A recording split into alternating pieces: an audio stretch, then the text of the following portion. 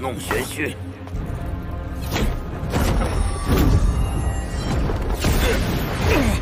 此地净空。既然如此，只能步行了。小子，你先走。那你们可要跟紧了。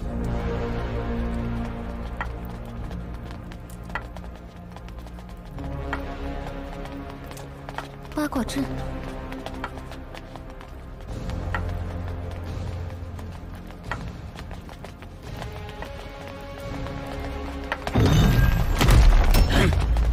各位试炼者进入最后一关八卦迷宫，通过这一关便能得到继承仙符的宝藏，并且成为新一任的仙符主人哦。通过这关，便能成为仙符主人。仙符主人，那就是说，只有一人能活着通过这一关。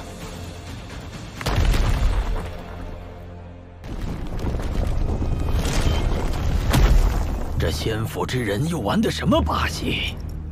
一会儿是食人鱼，一会儿是迷宫，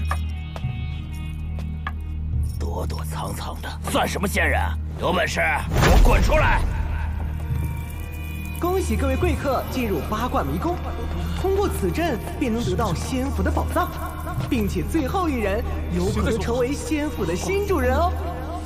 最后一人，意思是只有一人能存活吗？ 怎么会这样？王老头儿，这阵法你可识得？哼！闯到现在，一件宝物都没拿到，还管他什么阵法？直接砸了这破地方便是。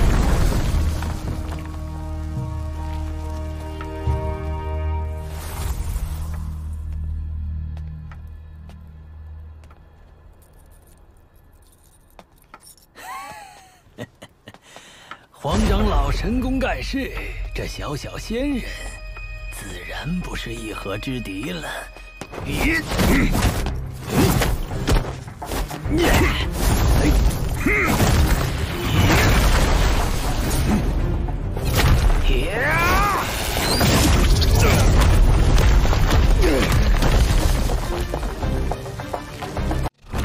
闯到现在，一件宝物都没拿到。 直接砸了这破地方便是。咱们都这把年纪了，就不要装模作样了。余秋，你敢偷袭老夫？裴长老，不如我们共同合作，想办法脱困。星书赤神花，小心！交出宝藏，尚可饶你们一命。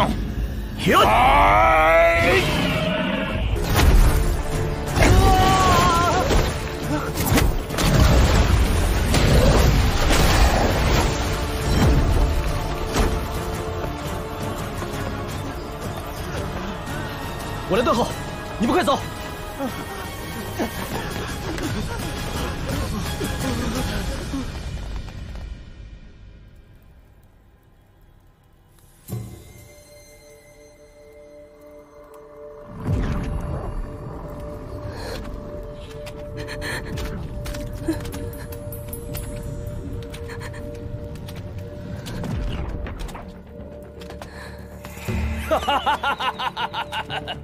裴长老，若有累赘，就该果断抛弃。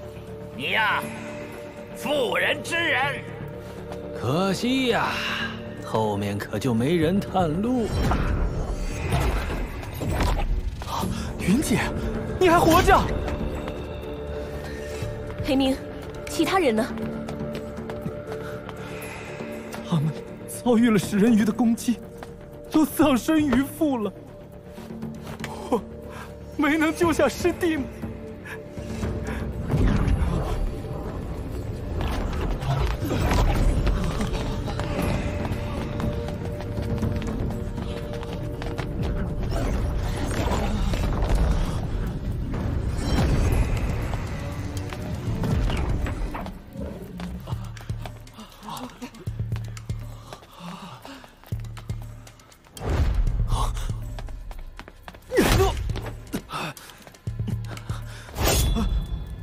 裴明，你好狠毒！师弟，都是误会。我也没想到那条路有大群食人鱼埋伏在水下，你那一剑是误伤啊！误伤？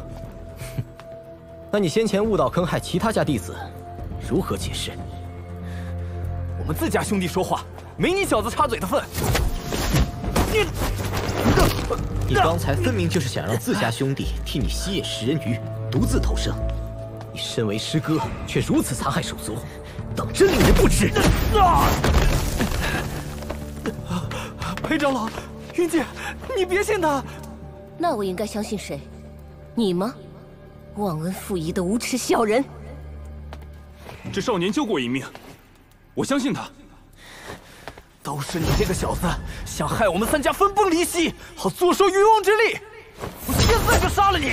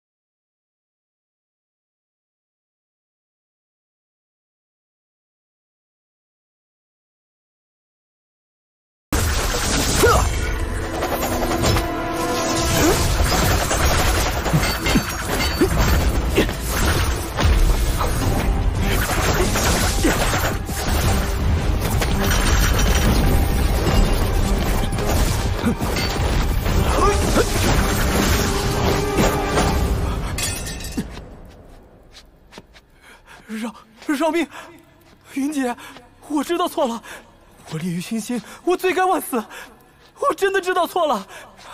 后面我愿意走第一个，我一定会将功补过的。云姐，小子，去死吧！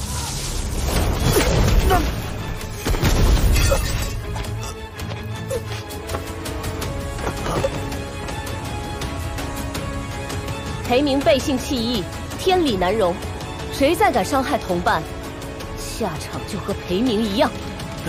真会收买人